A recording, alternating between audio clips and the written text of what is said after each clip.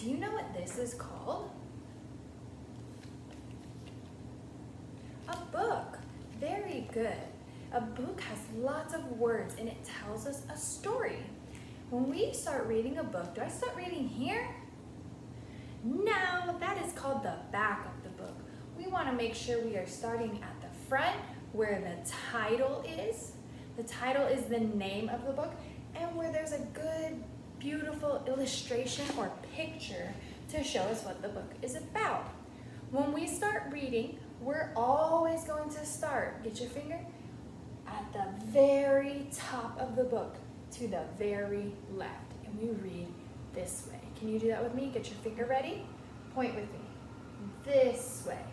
We read from left to right, top to bottom. All right, my friends? Now, like I said, the title of the book is the name of the book.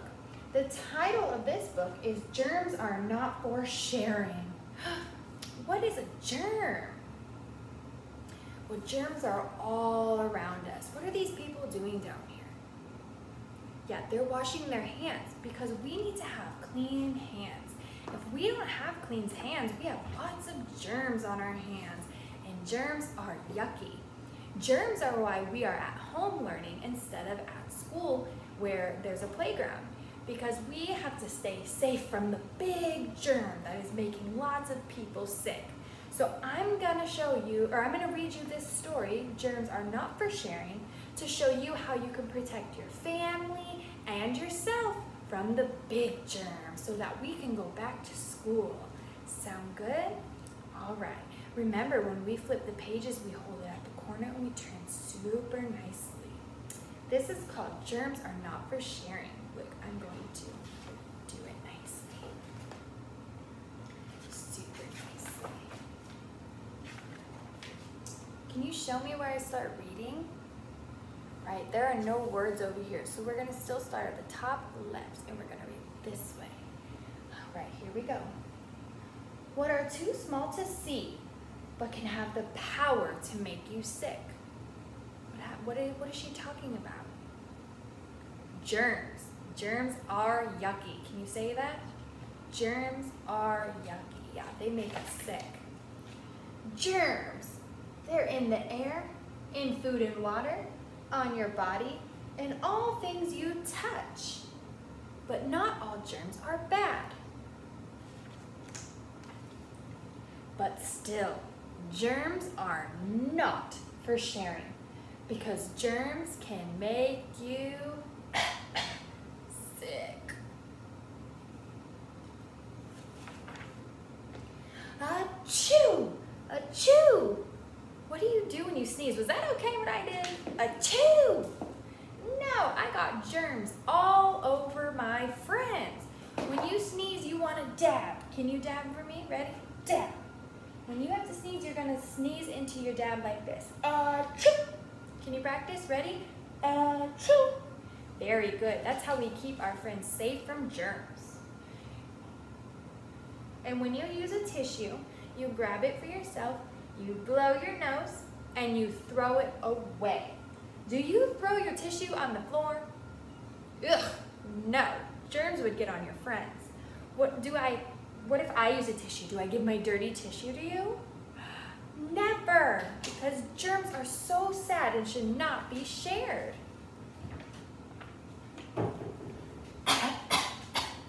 Was that the good way to cough?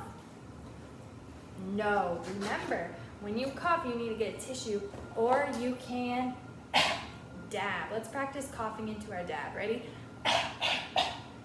There you go. If you cough or sneeze, if you accidentally cough or sneeze in your hands like this, achoo, or do you want to go touch friends? No, because that means you have germs all over your hands, and that's disgusting. If you cough or sneeze, achoo, into your hands, you want to hurry to the sink and wash them with warm water and soap, because germs are not for sharing. When germs get on your hands, they can spread to other people. When you hold hands or play games or give each other high fives, your germs are left behind. Here are some places that you can find germs. So after you touch one of these places, you need to go wash your hands, like a doorknob. Your shoes, if you go to the playground, money, your phone, animals, after you use the restroom, after you go pee-pee or poo-poo, you need to go wash those hands because nobody wants those germs. And this is how you get rid of germs. What is she doing? Yeah, she's washing her hands. You want to scrub, scrub, scrub your hands together. You want to scrub. Look, they have lots of soap in their hands and they're washing them. Are they touching each other? No, because germs are not for sharing.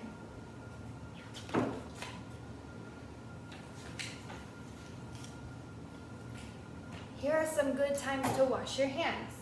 Before you eat.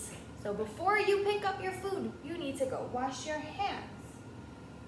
After playing outside or playing with animals, you need to go wash your hands.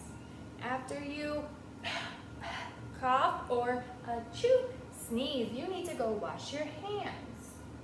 And especially after using the restroom, you need to go wash your hands. His hands are all clean because he did what?